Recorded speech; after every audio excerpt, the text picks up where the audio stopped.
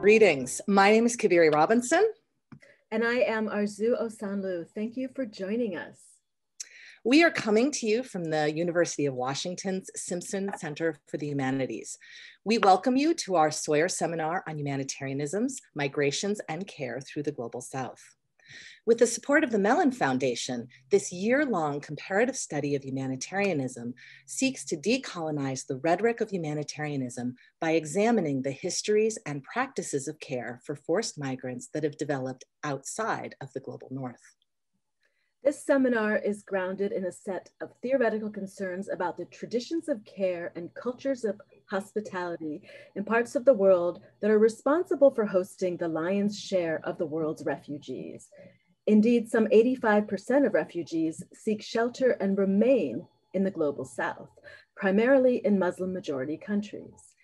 We seek to move beyond the global north as the primary locus of study of humanitarianism and emphasize instead experiences in regions across the global south. And yet today, we also attend to autonomous zones within the global north and the forgotten utopian universalism of socialism. Throughout this year, we have been comparing the conceptual categories that organize humanitarian practices and illuminate how values beyond those of the Western Enlightenment, capitalism and neoliberalism, constitute suffering, practices of care, and who or what qualifies as worthy of that care. So today's event is the second of 3 webinars in our final theme, Rethinking the Human. Here, we continue the work of decentering the West from ownership of humanitarianism. We do this by exploring how our examination of humanitarianism's multiple genealogies requires us to encompass different modalities of life and to embrace its varied relationalities with diverse forms of care. So through this inquiry, we seek to consider not only the suffering of and care for distant others, but also for the environment, non-human species, and even the dead, who are often assumed to be beyond the limits of care. Today, we are delighted to welcome law professor Dean Spade and our very own postdoctoral fellow, historian Cristian Capotescu, to present their talks on mutual aid under conditions of crisis and charity in a socialist context. In each talk, these scholars explore our theme, Rethinking the Human, by attending to what care means through practices that privilege equality, solidarity, shared suffering, and collective self-determination. Our colleague, Borju Ege, one of our pre-dissertation fellows for this Sawyer Seminar, will be today's moderator. And now we will turn to her to introduce our speakers. Thank you, Arzu. I would like to welcome our speakers today, Professor Dean Spade and Dr. Cristian Capotescu, who will speak on mutual aid and charity in a socialist context. Dean Spade is an activist and associate professor at Seattle University School of Law. He is the author of Mutual Aid, Building Solidarity During This Crisis and the Next, published by Verso in 2020. Cristian Capotescu is the postdoctoral scholar for the Mellon Sawyer Seminar on Humanitarianisms at the University of Washington. He completed his PhD in history at the University of Michigan in 2020 and is currently working on his first book, Disasters and Solidarities, the Transnational Remaking of Crisis Socialism. We are also joined today by our esteemed colleague, Lynn Thomas, taking the role of discussant for this seminar. Lynn is a historian of politics and gender in 20th century Africa and professor of history at the University of Washington. Today's conversation will start with Dean and Cristian's presentations, after which Lynn will open the conversation with a few questions. We will then launch into a virtual Q&A. And now, I would like to welcome Dean, Cristian, and Lynn, and let them say a few words before we start the pre-recorded talks. Thank you. So glad to be here. Thank you so much to the organizers for pulling us all together for this event. I think this is a really exciting conversation and really grateful for the care and work that went into making it happen. So excited to have this conversation. Hi, everyone. Also from my side, thank you for allowing me to be here. I'm looking forward to this conversation. Yeah, it's a great pleasure to be here with all of you. And yeah, thanks so much to the organizers for putting this together, and I look forward to our conversation.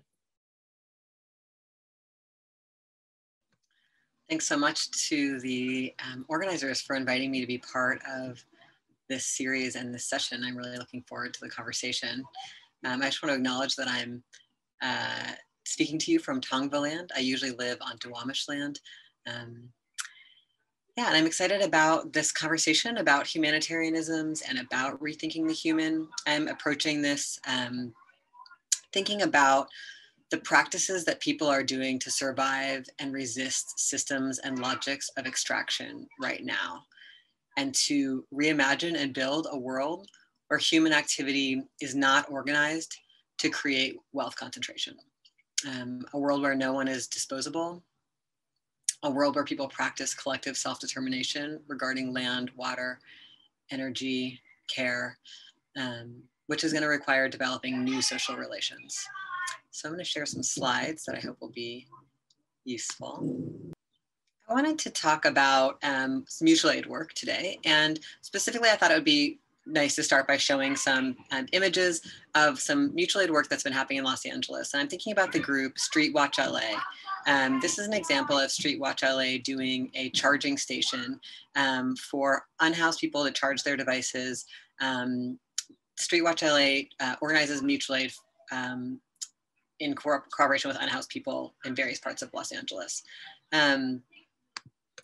This is an example of some of the bolder work of Street Watch LA and other groups in Los Angeles. This was back in January 2020 when Los Angeles planned to bring sanitation trucks into Echo Park, where a lot of unhoused people had been living, and evict them and sweep the camp. And people blocked those sanitation trucks with their bodies. And I think this work is immensely moving. And it was successful. The city eventually stopped trying to raid the camp, and people continued living there for a year until just at the end of March, the city spent $1 million to engage in a really significant police raid of the park and evict all of the unhoused people and erect a fence around the entire 16-acre park. I want to just start with this example because I think we're going to be seeing a lot more things like this in the coming years as the housing crisis and the climate crisis and economic crisis continue to worsen, and people are both doing the kinds of mutual aid that Street Watch LA and other groups do, giving out food and water and tents and clothes, and also going head to head with the cops to defend each other. Similar, going head to head with ICE to prevent people from being arrested. So I wanted to just sort of begin with thinking about that in this question. A couple of background assumptions, since this is a very short video, that just I bring into my work in case they're useful to understand where I'm coming from. One is that I believe social change comes from organizing by millions of people, not from charismatic leaders, corporate media coverage, elected officials, courts, or legislatures. So to me, the goal of our social movements is to organize millions of people, to bring a lot of people into deep engagement in social work and social movement work. I believe that local networked autonomous projects grounded in local knowledges are better at responding to crises and building methods of collective self-determination than standardized things at a level of particularly at the national level. And I believe that starting with the survival of the most stigmatized people is the most pragmatic approach. And the reason that it matters to say that is that most of us are told that I think there's a kind of like huge mythology about social change that you should start with people who others can relate to easily and whose lives are already considered valuable. And that I think produces actually really harmful interventions that tend to leave out and reify the stigmatization of those who've already been most considered disposable. So what do I mean by mutual aid? And why do I think it is the way that we both mobilize giant movements and help people survive the current crises? One thing is that mutual aid obviously is about, like, what it is material support to survive the existing systems. It's all the work people do to support people in prisons, to support people facing deportation, to support people who don't have a place to stay, to, you know, just get by with what's actually going on. And that work is mutual aid work when it is grounded in understanding that those crises are produced by the systems we live under, and rather than blaming the people who are in crisis for those crises. Mutual aid also provides like a pathway and a method of political participation that's based in care and action. And that matters because we are all encouraged to be in a pretty passive role in our society. Like, if you are upset about what's happening, you should try to vote for somebody, or maybe you send some money to a nonprofit, or maybe you post something online. We're really discouraged from becoming very mobilized or actually taking part in social movements. And so mutual aid is most people's on-ramp to social movements, either because they were in crisis and needed something and nobody was giving it out except for these people at the mutual aid project. And then when they got there to get it, people were like, hey, do you want to be part of collective action to address this crisis for everybody who's facing it? Or because they wanted to help people in a crisis that they knew about, and they found the mutual aid project as the place to do that. It's a place to actually do the work instead of sort of observing the work as a passive observer or hoping that elites will take care of it. And when we practice mutual aid, we're actually doing the work of building safety and well-being. We're actually like addressing the real issues, trying to build the new world we want to live in. What would it look like for people to have access to housing, to have access to water, to care about each other and believe in repair instead of believing in putting people in cages, you know? Mutual aid both helps us survive disasters and crises, and it helps us prepare for the next disasters and crises, because when we know what each other's needs are and we have relationships with each other and we know what different resources exist in our communities, we're better able to, you know, find that person on our block who we know is actually stranded on a top floor, and now that the lights are out and they can't use the elevator to come down, right? Or who has a, you know, medical device that needs a battery now that the lights are out, and we know who on the block has a solar battery. Like, the more we do the mutual aid work starting out, the safer people are when the next disaster hits, the next blackout, the next storm, the next hurricane, the next fire, the next flood. And a really important thing about mutual aid is that it's not charity. Charity generally celebrates rich people's generosity. It's, you know, designed to be about, it's good PR for rich people. It's about generally saving poor people and blaming them and controlling them. You can get these things if you follow the rules here and if you qualify in this way. It's often about identifying who are the deserving poor. So this is only available to you if you, you know, are not undocumented, don't have a felony record, you know, whatever it is, have children, don't have children, you know, whatever the case may be, are sober, take these psych meds, etc. The charity model is kind of the backdrop of our current nonprofit industrial complex problems, the problems of having nonprofits that provide depoliticized services that can serve very few of the people in need, that decide which of those people get services, and that kind of stabilize the status quo instead of actually moving us into a world in which, you know, nobody is without a home or nobody is without basic necessities. And also another part of this is that nonprofits are, you know, like run by elites, funded by elites, and so their work is very constrained by elite interests. There's some basic principles that guide mutual aid work. Probably the biggest one, obviously, is that the system, not the people suffering under it, are what creates poverty, crisis, and vulnerability. So whereas charity models tend to be like, well, why are you homeless? You know, it must be because you need to get sober or take a budgeting class or you need this or that. Mutual aid suggests that everyone deserves everything. And that if some people don't have what they need, it's actually a problem with the system, not with like those people's choices or whatever.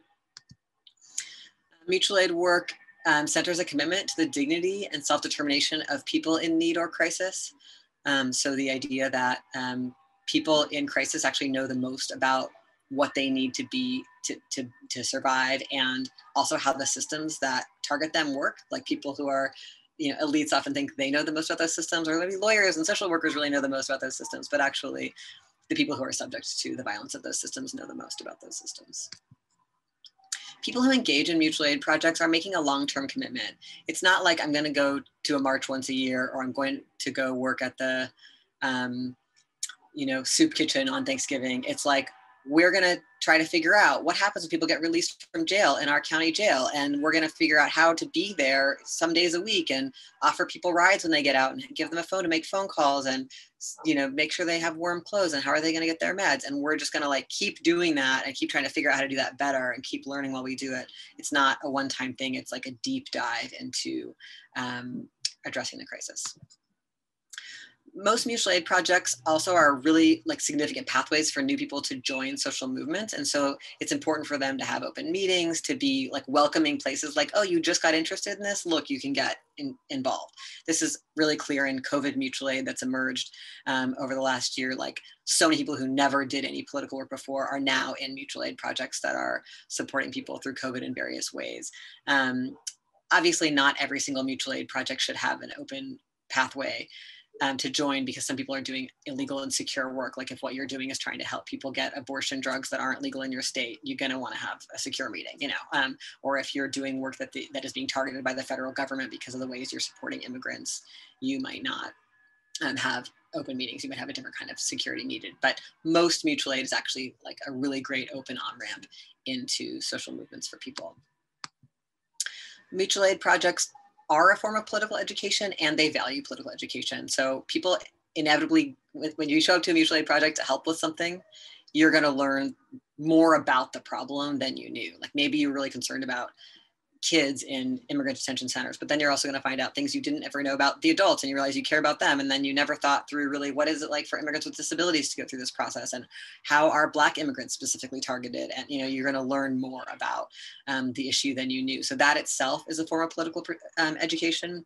And also many mutual aid groups explicitly do political education with members. Like, let's all talk about disability justice. Let's have a workshop about, you know, this particular pathway that's happening for people, or this history of people doing similar work to us that, you know, we've learned a lot from.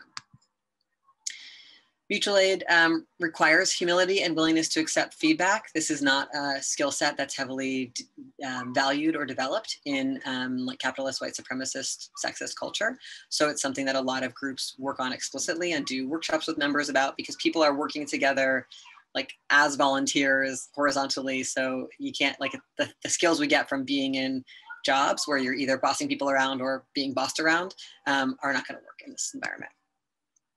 For the same reason, people need a lot of conflict resolution skills building to do this work, because anytime we work with people on something we really care about, there's going to be conflict. That is not a bad thing. And so there's a lot of work to build conflict resolution skills and processes inside mutual aid organizations.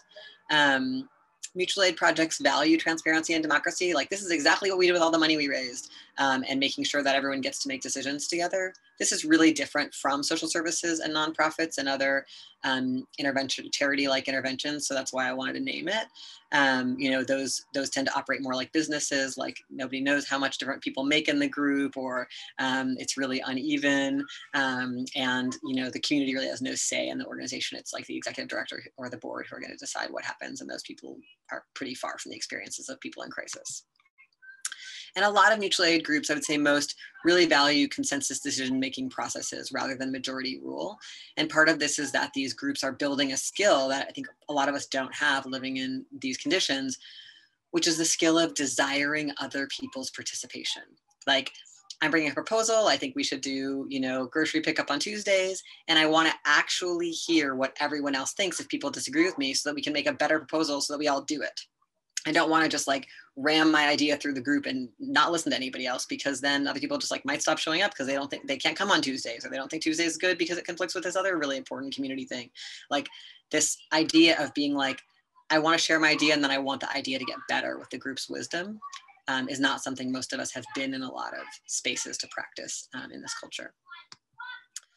Few more images of mutual aid that I think are significant. This is this past summer in Seattle. There was obviously a cop-free zone around the precinct in Capitol Hill, and a lot of mutual aid emerged there. Most of those kind of public occupations, the actual visible architecture of them is mutual aid, right? Is all these tents giving stuff away. This was an example of people giving away food, and I love that it's called the No Cop Co-op. This is an aerial view of that park near the precinct, Kelly Anderson Park, where this zone, this autonomous zone was happening. In the top part of the picture, you see like people's individual tents, all the people staying there, and the community gardens that were built that would usually not be allowed in the park during that time. Very beautiful. And then in the ball field, you see on the edges all these other mutual aid tents, like people were giving away haircuts and you get your nails done, and tons of hot food and cold food and clothes and mental health support.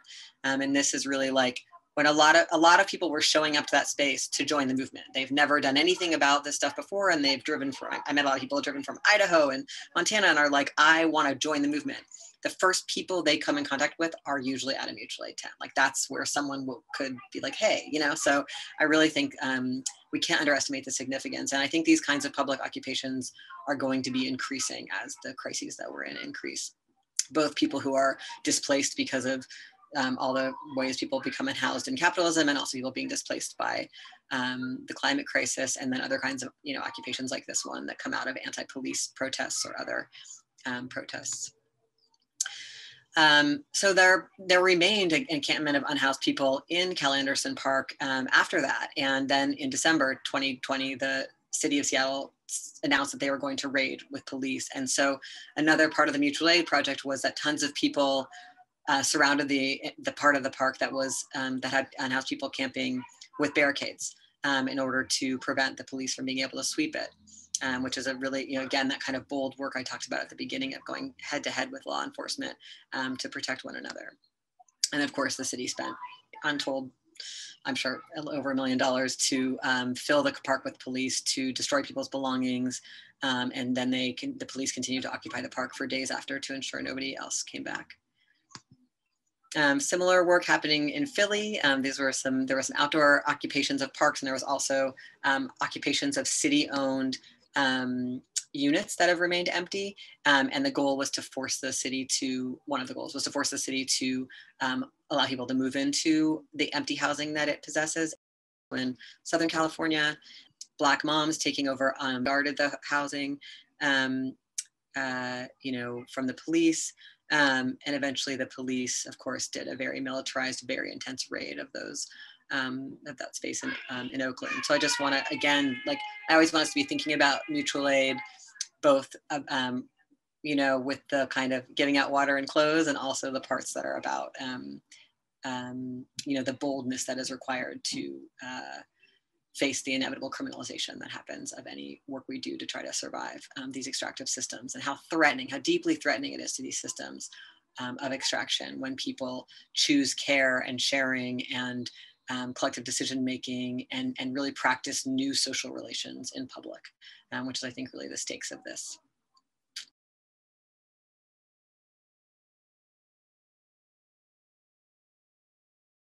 Hi, everyone. Before I begin, I want to express my gratitude to Arzu and Kabiri for inviting me to give this talk. It has been an honor to be part of the Sawyer Seminar team this year and to co-organize the Humanitarianisms series.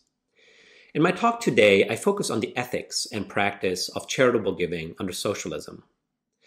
And I want to make a case for the utility of revisiting an almost forgotten political tradition of utopian universalism that made a powerful promise to the world, namely, to champion human well-being through science, industrialization, social progress, and economic equality. Here, I am referring to the Eastern European variant of socialism and its hopeful, if deeply flawed, and ultimately defeated vision of freeing the world from the ravages of capitalist modernity, and more even, of reshaping the human itself in the process. Let me be clear, this is not to idealize a political system that enabled unspeakable acts of mass violence, oppression, and surveillance. But what I want to suggest to you today is that we can study ethics and visions of humanity even under regimes where political rights and human dignity were perpetually threatened, undermined, and erased. Perhaps in authoritarian contexts, more than elsewhere, the question of how ethics are practiced and reasserted becomes particularly visible and poignant for scholarly inquiry. For this reason, I turn to the daily lives of ordinary people to trace how this ever-elusive socialist utopia was lived, practiced, and occasionally rejected, not in theory, but in actuality. Hence my lyrical use of echoes of the new Soviet man as an analytic that enables an inquiry into an ethics of daily living under socialism and its reorientation towards the care for others. In this talk, I focus on the late 1980s to show how socialist Romania, under its authoritarian leader Nicolae Ceausescu, repeatedly moved to the center of the imaginaries and ethical aspirations of citizens in the socialist bloc. In 1981, Romania launched a punitive austerity program to repay its foreign debt, in the course of which the country's general food supply, social services, and natural resources for personal consumption were drastically reduced. Responding to this plunge into austerity, Ceausescu's Romania became a meeting place for private donors and volunteers, feminist and civic groups, countercultural milieus, but also churches, obscure sectarian groups, and ethno-folklorist communities from across the socialist bloc. This was truly a theater of colorful actors engaged in charitable work, motivated by different allegiances, ethnic, national, religious, political, and personal, whom I will refer to as the socialist bloc's private humanitarians. Many such private humanitarians also mobilized against the Romanian state's criminalization of abortion. Others rallied against the regime's discriminatory policies towards the country's ethnic minorities. Some private humanitarians organized support for persecuted religious groups, and others helped family, friends, and the friends of friends. Private humanitarians, to borrow from Michael Barnett, were neither professionals nor card-carrying humanitarians. Instead, they were organized in loose groups, often mobilizing informal campaigns through widely dispersed private networks. In the mid-1980s, millions of clothes, consumer goods, contraceptives, drugs, and other essential everyday items reached Romania through care packages and underground channels.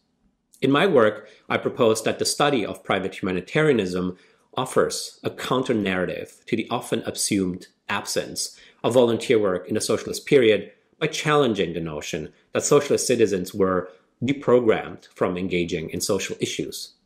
Under Marxism-Leninism, the governance of socialist citizens' welfare, so the common assumption, was relegated to politicians, state planners, experts, and centralized state bureaucracies. I want to offer a different reading by arguing that citizens themselves actively participated in shaping and achieving this socialist utopia, helping the less fortunate, the sick, and the poor through acts of charitable giving. Take, for instance, the story of a group of private humanitarians from the East German city of Zwickau. Its group members, Susanne, Achim, Hans, and Rainer, were students in Zwickau who frequently traveled to Romania between 1987 and 1989, supplying needy families, the old, single mothers, and everyone who requested their assistance with much-needed and, at the time, often unavailable goods, such as personal hygiene products, medicine, baby milk, vitamin C, condoms, and many more. The group used inexpensive train routes from Zwickau via Budapest to reach their destination in the city of Brașov in central Romania, transporting sizable amounts of aid across borders, often hidden from customs controls in bags and backpacks. In Brașov, the group coordinated distribution through a local middleman. Remarkably, Susanne, Achim, Hans, and Rainer exhibited an acute sense that their position as donors opened the possibility to be perceived as rich uncles and patrons by their Romanian interlocutors. As such, it became a cardinal ethical rule among group members to unsettle such power asymmetries through a deliberate anti-paternalist posture. This moral code embraced by the group was itself a product of encounters with the West. Many East Germans maintained active ties to family members, relatives, and friends living on the other side of the Iron Curtain in West Germany. Often, family relations between the two sides entailed material exchanges that ensnared East Germans as the recipients of Western gifts into patronizing and outright degrading relationships with their more affluent Western family members. In the refusal to replicate this experience, Susanne, Achim, Hans, and Rainer's way of relating with their Romanian interlocutors defied such dichotomies as inferior and superior, poor and rich, powerful and powerless, that scholars regularly, and rightly so, invoke when critiquing humanitarian practices and charitable work in capitalist societies, precisely for their tendency to sustain and further entrench rather than surmount inequality. Another facet in the Zwickau group's ethical compass asserted that all people socialized in the political system of state socialism were essentially in need and dependent on each other's trust and solidarity. One group member recalled, quote, We didn't have much ourselves in East Germany. Therefore, I found it inappropriate to act as a grand patron in Romania, end quote. What underwrote the socialist ethics of care was a notion of shared poverty and radical equality between those who gave and those who received, echoed in the following remark, quote, "We all grew up in the social order of communism and therefore were able to relate to others' suffering. We felt a type of silent solidarity with Romanians, regardless of whether Czechs, Hungarians, Poles, or Romanians, we all belonged to one community. The solidarity has worked beautifully to this very day," end quote. By this logic, if all socialist citizens were essentially needy and dependent upon each other's solidarity, then it was an unlikely proposition to inhabit identities of haves and have-nots as under capitalism. Socialism instead cultivated a positionality of mutual dependency based on an empathy with the suffering of socialist brothers and sisters in Romania that alluded to East Germans' own neediness. And here I want to offer an ideal type model to illustrate how these socialist positionalities compared to their capitalist analogs. Humanitarianism under capitalism is often characterized by a clear economic distinction between donors and recipients that bifurcates into two different social positions. At the top are located the haves, the donors, regularly representatives of the middle class or upper middle and upper classes of society.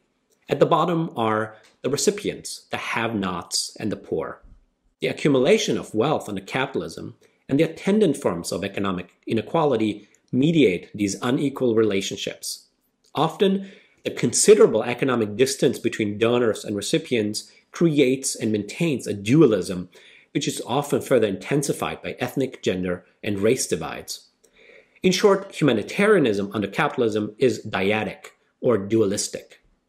Under socialism, in turn, the economic distance between donors and recipients was dramatically shorter. Often donors and recipients inhabited, in fact, the same class position and social identity. What distinguished the two groups in economic terms was, generally speaking, differential access to consumer goods and welfare provisions in their respective geographic locations. The socialist politics of extolling the virtues of extreme modesty in material life as a rejection of the capitalist accumulation of wealth and unbridled consumerism further blurred the boundaries between donors and recipients. Unlike its dualistic capitalist counterpart, socialist humanitarianism created monistic or unitary social relations that did not pit different social groups against one another. Croatian novelist Slavenka Drakulic wrote about these ethical sensibilities that I have described here, and I want to quote her to illustrate my point. Drakulic, a socialist citizen of former Yugoslavia, relocated to the United States in the 1990s. There, she witnessed the disturbing coexistence of abject poverty vis-a-vis obscene affluence, prompting her to assert that, quote, "There has to be a reason why socialist citizens notice certain things and certain people. There is a deeper reason why the poverty sticks to us, why we recognize beggars, homeless people, bums, petty thieves, drunks, the sick, junkies, why we take it all so personally, why it hurts us. It's because we have a communist eye. This eye scans only a certain type of phenomenon. It is selective for injustice," end quote.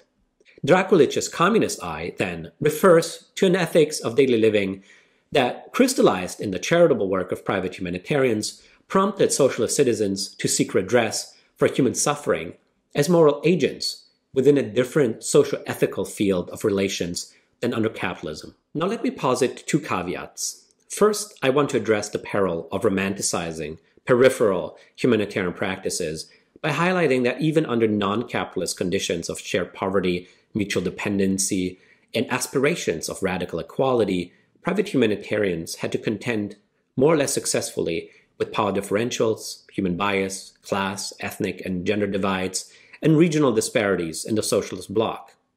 These pervasive tensions make it possible to have productive conversations about the way that cultural, economic, and political arrangements shape and in turn are shaped by humanitarianism. Second, let's talk about politics. I also want to dispel the impression that the daily ethics of care I discussed were either an uncritically appropriated expression of Marxist-Leninist doctrine or the opposite, a tactic of resisting state socialism in the shadow spaces of society. I argued that it was neither, and I'm not suggesting that private humanitarians couldn't be politically engaged. Some, in fact, were. But the key is that their work only uneasily fits such binaries, neither depending primarily upon nor requiring a specific political program or ideological position for or against the political regime. In other words, charitable giving offered immediate and practical solutions to human need as a present-oriented moral project that never fully embraced state socialism nor political dissidents envisioning a better future in a reformed political system. By way of conclusion, let me return to a central point and ask, what does the view from the Second World reveal about humanitarianism and the idea of humanity?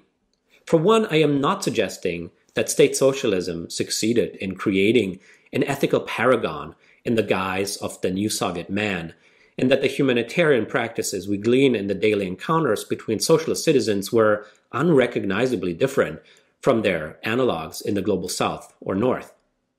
Instead, my point is that in the more egalitarian social order of state socialism, the possibilities to achieve a different kind of humanity were always present and reachable, even if never truly accomplished. I also propose that the view from the Second World can unsettle the assumption that the secular, rationalist, scientific regimes of state socialism in the second half of the 20th century, seeking rapid industrial modernization coupled with authoritarian control, stifled the flourishing of ethical life. Indeed, politically coercive regimes may offer unlikely glimpses into possible alternatives to practice humanity. All of this is to suggest that a more capacious understanding of humanitarianism, as developed through this year-long Sawyer Seminar, will hopefully invite further reflections about how different historical contexts inflect the universal human disposition to forge bonds of collaboration across time and space. And for students and practitioners of humanitarianism, my hope is that this contribution opens new possibilities of imagining alternative futures in which the care for others is rescued from the entrapments of global capitalist modernity.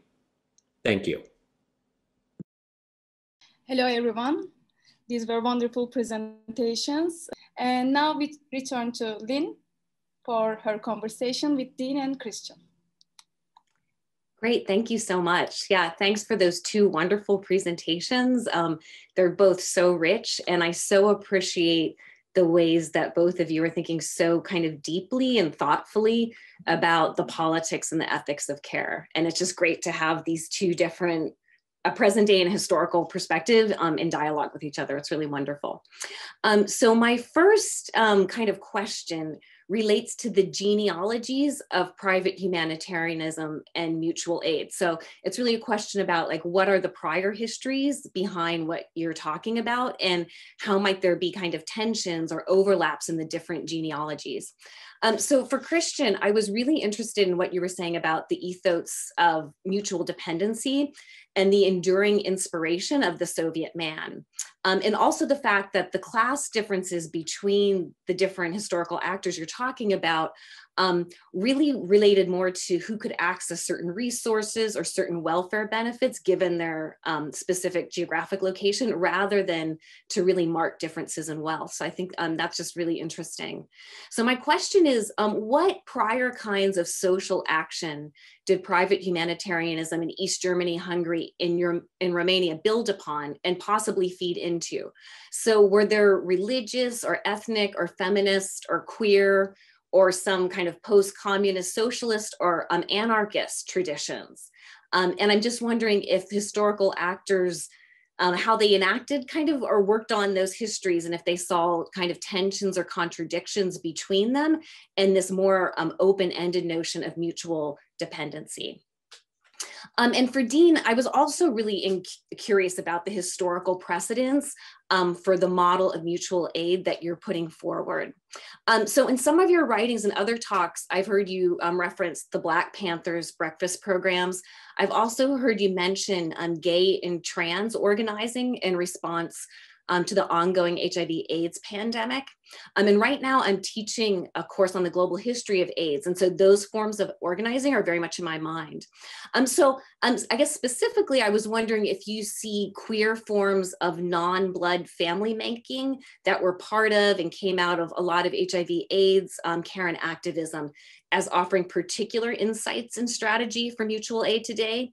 And then I guess more broadly, I was just wondering if you see your vision of mutual aid as having distinctly like US or American roots, or or if in the 21st century you see kind of it as a more global formation.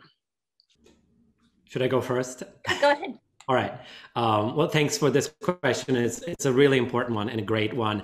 And you correctly point out, I mean, charity certainly has a very long historical pedigree. And we could have conversations about the rise of sort of the idea of charity in the 18th century.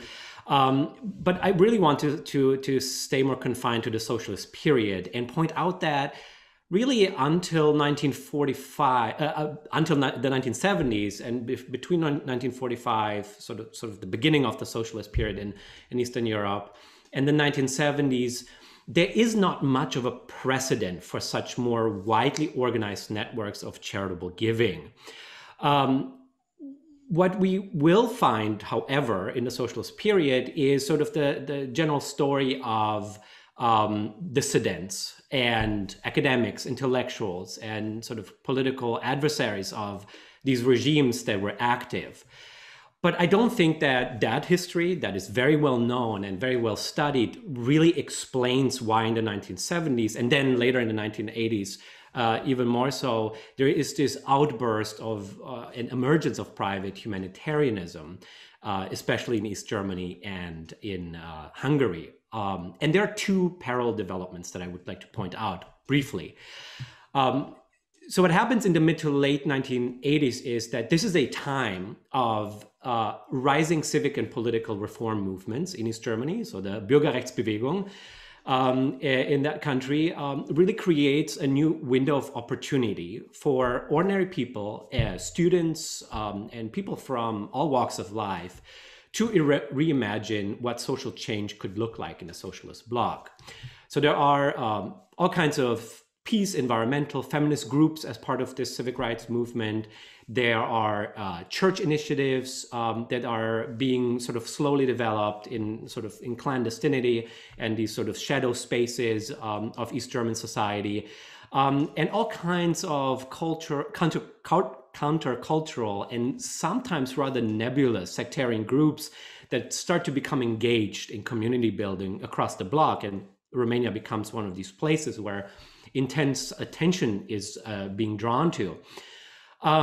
So there is this sort of emergence of new publics that are galvanized around mobilizing causes like ethnic discrimination in Romania, the anti-abortion legislation in the country, the systemization of villages, and many more problems. But what is important about this aspect is that these movements were not primarily about toppling the system, replacing socialism, but about reforming it. And it is an extremely heterogeneous group. And this is why I'm referring to it as a kind of a colorful theater of different actors, because it is very hard to really pinpoint a single sort of driving force behind these different initiatives. And there's a second development that sort of expands this movement even further. In the mid to late 1980s, there is really an extreme economic plunge in Romania due to austerity that really draws attention across the socialist bloc. And it's a very, very unique moment and singular economic crisis that itself sort of mobilizes people without political commitments to come to the rescue of sort of the Romanian population. And I think this way of looking at this sort of movement of private humanitarians is really helpful in sort of thinking about this as a much more widespread and capillary kind of practice that becomes entrenched in all kinds of political and non-political groups, rather than sort of a coherent social movement then emerges in this period. It was really fun to hear more about your work just now and have you paint that for us, Cristian. Thank you for that. Yeah, so let me address this question, this really good question that Lynn asked. I think the piece around the kinds of, queer family making and support systems that I think, are really visible in people supporting each other and surviving the height of the AIDS crisis and ongoing, and I think also, of course, before that in queer and trans communities. I guess I think that because capitalism, white supremacy, heteropatriarchy are designed to make certain people's lives impossible, we're always getting by, we're always doing stuff to survive together. And sometimes some people call all of that mutual aid, every moment of care and generosity, which is of course all countercultural and amazing.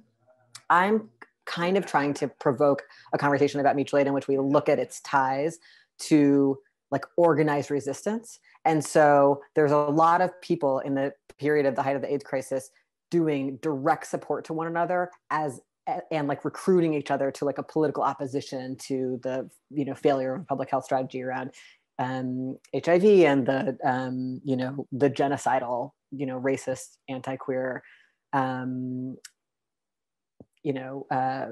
US approach to HIV/AIDS. So I feel that's the part probably I'd be most interested in looking at is and how does that relate? I really love Katie Botz's book that came out called Before AIDS. That's looks at the rise of gay VD clinics in a few places in the United States that led to then they became institutionalized and became sort of some of the big queer and trans health clinics that are still around today. And how the role of people-based mutual aid health clinics was part of all kinds of movements in the 60s and 70s, and then how they institutionalize and become nonprofits and tend to lose a lot of their more radical potential.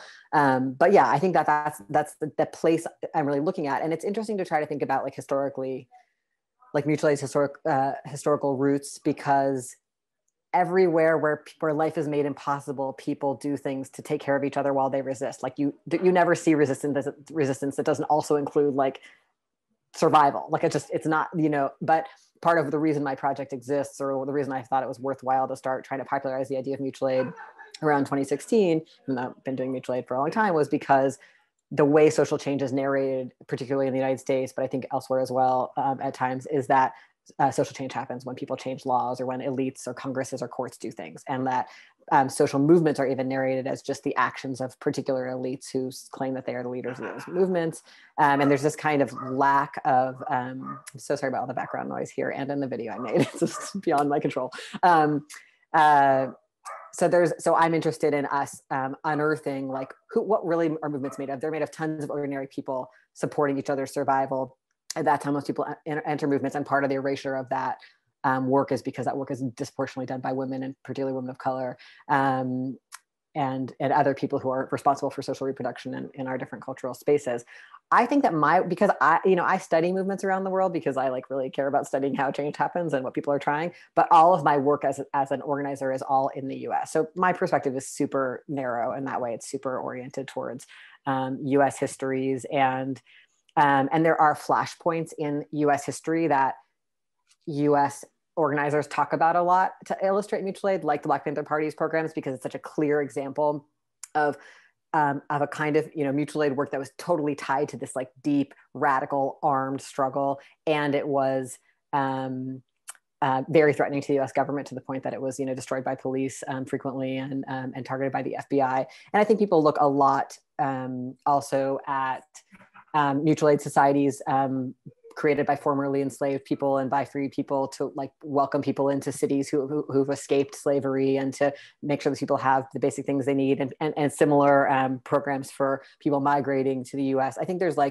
sort of key flashpoints of feminist health movement that people look at as a way to just see this role of this type of work in movements as essential to building movements. But a lot of what's been fun about working on trying to popularize this idea more over the last 5 years is that I enjoy hearing from people about what mutual aid looks like in their context, and what role it has in the movements they're part of, or in movements they study that are historical, and just this tension I really see in Cristian's work that I'm really interested in about to what degree and when were these efforts tied to people's political visions, and when was it people who were actually pretty depoliticized about certain kinds of political action, but they were taking them anyway? And I'm really curious, like when did doing mutual aid work or private humanitarian work in that context, did it ever draw people into then doing feminist work or into then doing, you know, like I'm curious whether there were,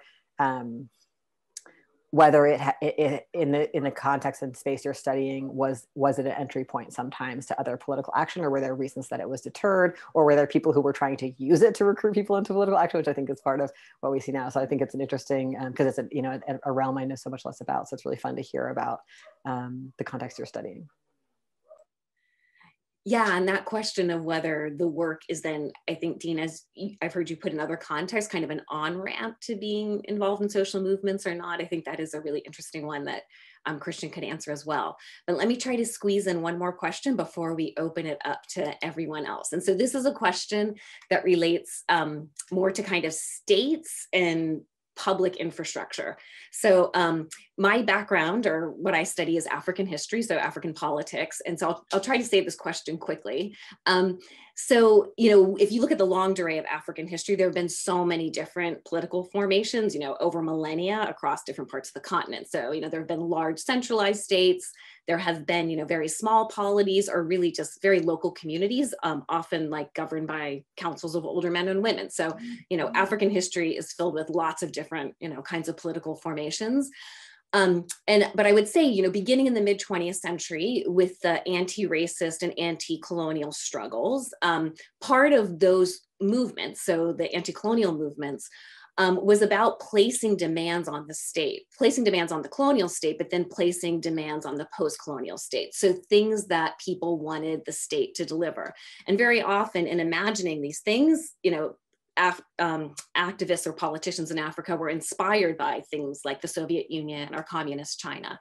And so there were all kinds of, you know, forms of politics that emerged in the post-colonial period that were generally glossed as African socialism. And that African socialism meant different things in different places, but it often combined an attention to very local community actions, like local communities coming together to build a school that maybe then the state would send a teacher to staff, but then there could also be very big state projects like Ujamaa villages in Tanzania or something like that.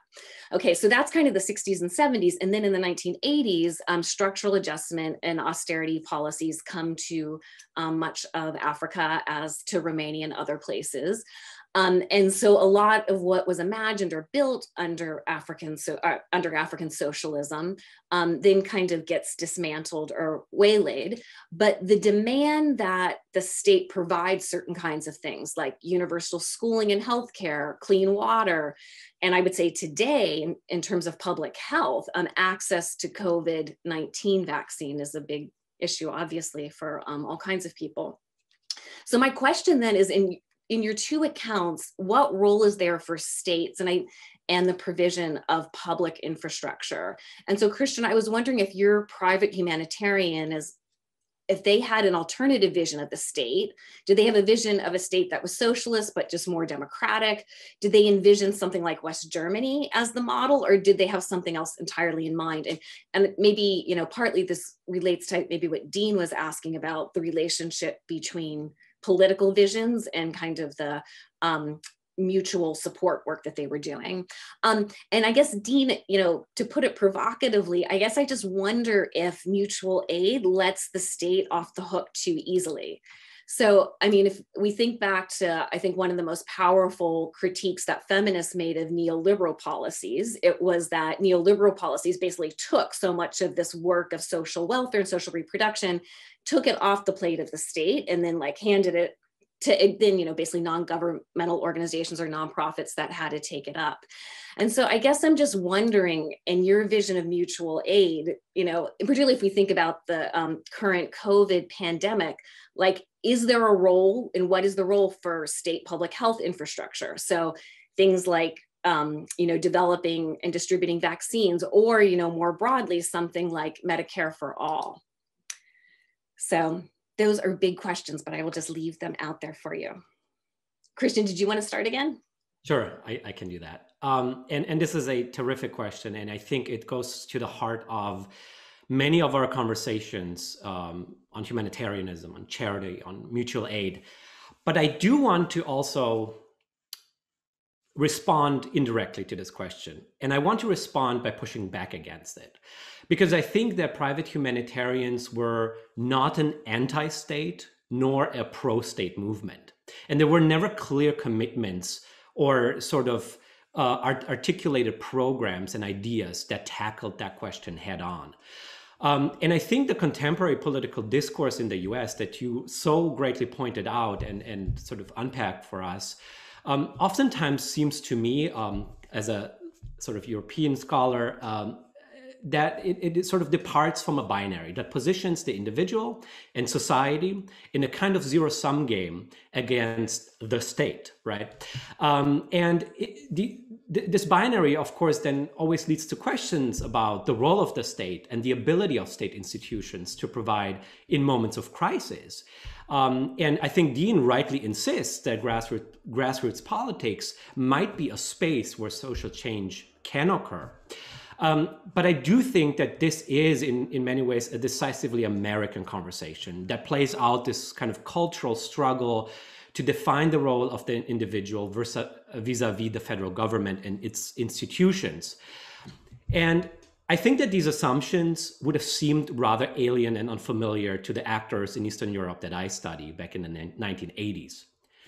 And remember, the historical context of 1980s Eastern Europe was a very different one.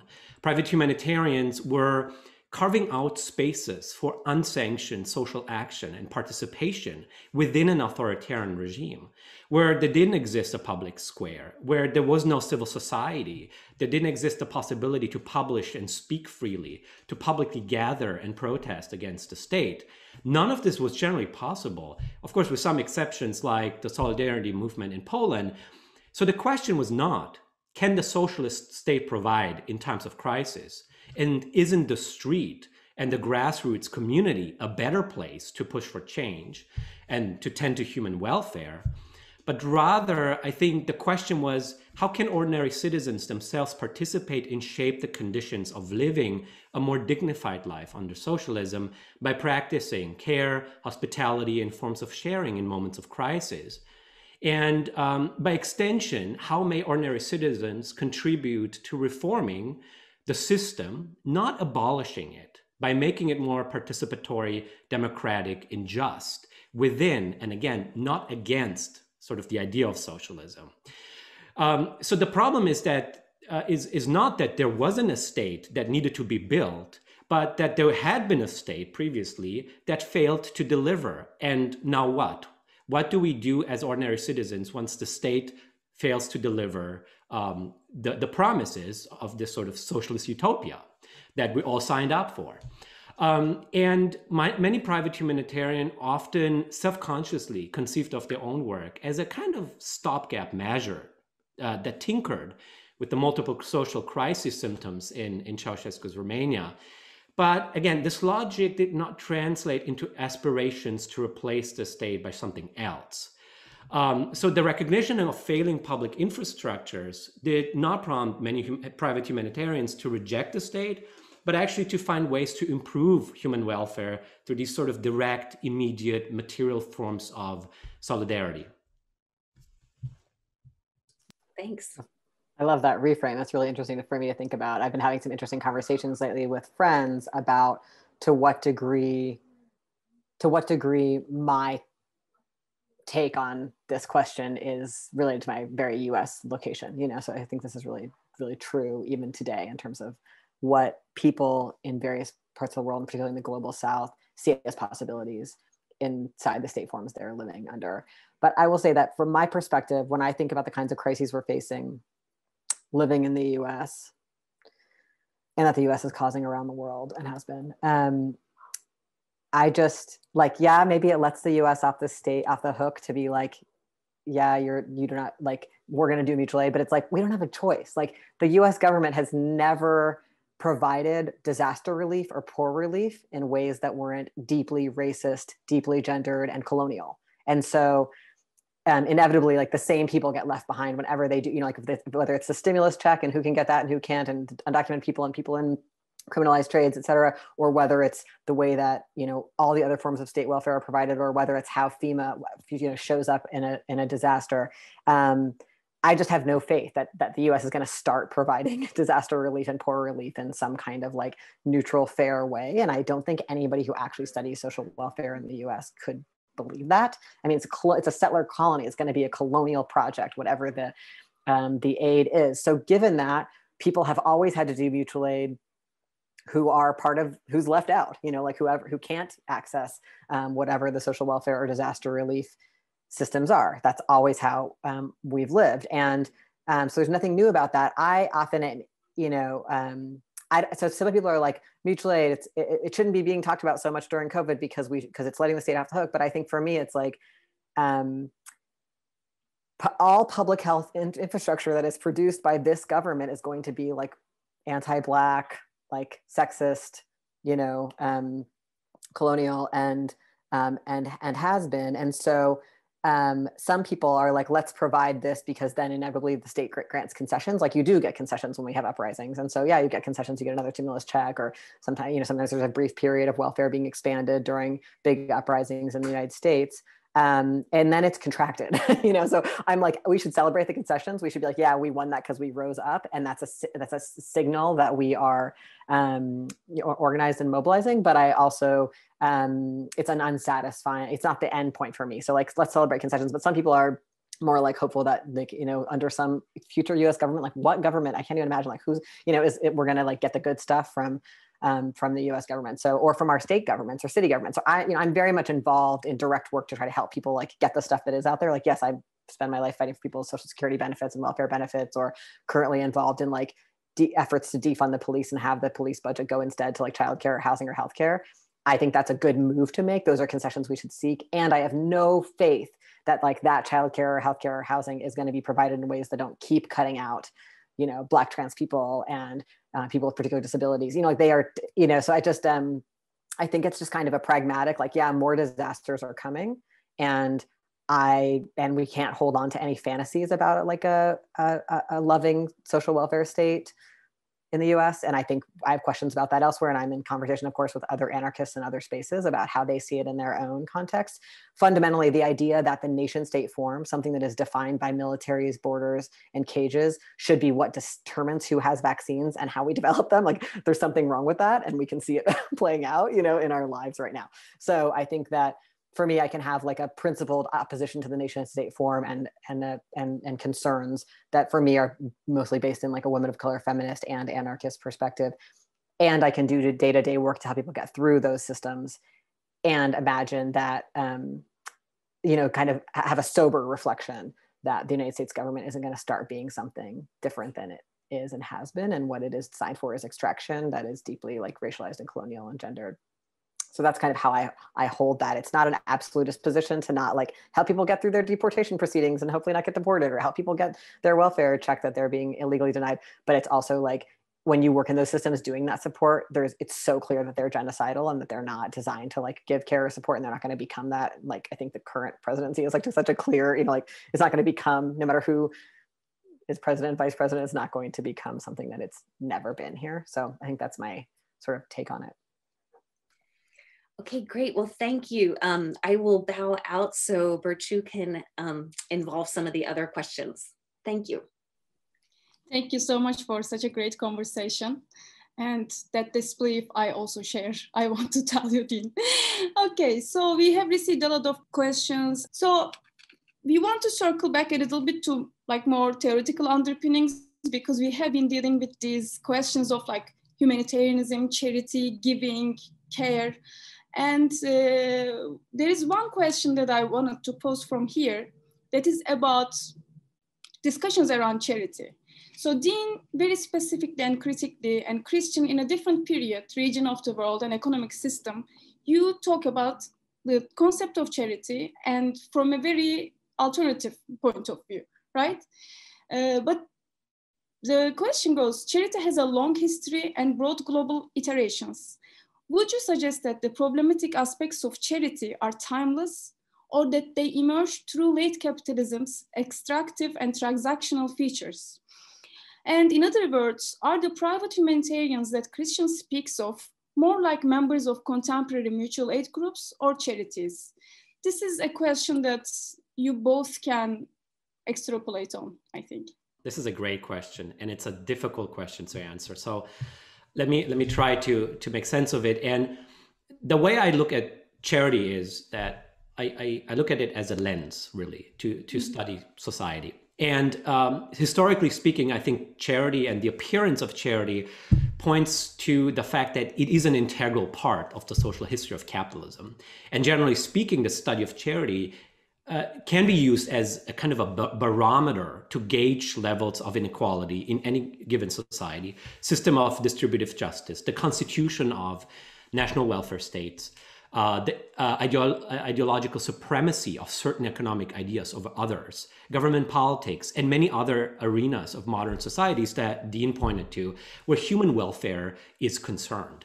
And as such, I think the existence of charity is therefore not just sort of a byproduct of neoliberalism. It is much more intimately imbricated in the economic fabric of capitalism and its reigning logics. And as problematic as charity often is, I think it itself mirrors and replicates precisely the kinds of economic, social, and political arrangements in which it operates. And that, of course, also sort of allows us then to look at charity and see that indeed in societies where there is more charity, there is also more unequal and socially undemocratic. There's a sort of a more unequal and socially undemocratic sort of framework in which these campaigns emerge. So there's this kind of direct link between more charity and less democratic welfare provisioning and all the sort of social ills that we could point out. But by this very same logic, then, one would have to be very fair and say the existence of private humanitarianism in the socialist period is also an indication for crisis and indeed rapidly falling standards of living. It is a symptom for the breakdown of essential welfare provisioning, of oppressive forms of pronatalism that went to the very heart of family planning, of social policies that were intertwined with ethnic discrimination, in a society where ostensibly the socialist state provided for all of its citizens. So in a way, I think that private humanitarians and mutual aid practitioners are in a way different variations of the same genre, a kind of maybe stopgap movement that share a commitment to address forms of inequality, material need, and human suffering. But those very conditions are not a monopoly of capitalism. They might be more exacerbated in the sort of post-Washington consensus climate in the US. But socialism itself was ripe with humanitarian crises that called upon private publics to intervene in moments of state failure, in moments of welfare retrenchment and political oppression. So I think I'm just going to leave it here and let Dean maybe say something. It's such an interesting question, especially to think about against all that I'm learning from Cristian's work. Yeah, I mean, I never want to say anything is like timeless or whatever, right? Like, I guess where I look to like understand what I'm saying about charity is I really look at like that classic text, Regulating the Poor by Piven and Cloward from the 70s about the origins of social welfare and poor relief in Europe. And so what I get from that text is like, when people are displaced and dispossessed because of changes in industrial relations and economies, then you know, they become unruly, and different forms of charity and aid are developed to control them, right? And like so that idea feels like those are the roots of that kind of European root is the root of contemporary charity and social services and nonprofits in the United States. Like, to me, that's the thing that mutual aid is resisting is forms of relief that are system sustaining for the extractive processes. But I think it's interesting to like think about what Cristian was just saying, because there are crises can be caused by like the state formation itself for people, even if it's not an explicitly capitalist state. There's still dispossession that can happen. There's still people are being forced into and out of industries. You know, like I said, that is not alone a capitalist condition. I think it might be a condition about being under someone else's control, about not having collective self-determination of the circumstances of our lives and of what work means to us and what basic resources and needs, how they're met. And so, yeah, I think that Cristian's work like complicates that in a really useful way. Thank you so much. So we have two questions. It looks like our audience is thinking of the concept of consensus and how to achieve consensus, what to do to achieve consensus. So one question is directly about this towards Dean. And this person asks, how can we cultivate consensus, taking into consideration power dynamics that might be present in a place? And the other question starts with a remark saying that given how divided we are as people in the United States, can social change happen without the hope of consensus? And in that case, who gets to dictate what is to be done?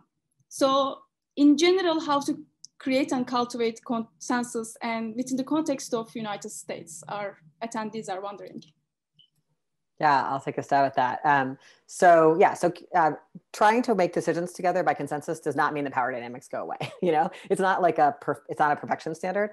But if, you know, if five of us are trying to decide where to go to dinner, you know, we already have an option of either just like, we're just going to go wherever Cristian says, or we're going to like actually have a conversation because Cristian's the oldest or the smartest or whatever we've decided that makes Cristian better than the rest of us. Or we can be like, well, Cristian's vegetarian and Dean can't eat that. You know, we can actually have like, oh, and then Cristian's like, oh, near my house is better. And I'm like that. We already practice this and it's imperfect and power dynamics emerge. And so I think part of what mutual aid groups and other kinds of political groups that are using consensus too is like, we try to attend to power dynamics. That's why we're going to have a disability justice political ed session, or we're going to use go rounds to make sure we hear from everybody so that like, you know, Dean doesn't always talk too much, or we're going to have an explicit conversation about the power dynamics that Dean's the oldest person in the group, and, you know, or that so-and-so's popular, or like we're actually like these groups really spend time talking about power dynamics, which doesn't mean that we like graduate from them, you know, but the other alternative is just to like have the normal system be the way it works. Like Dean's the oldest, so he's going to do it, or Dean's the one getting paid, or Dean's the professor, you know, like,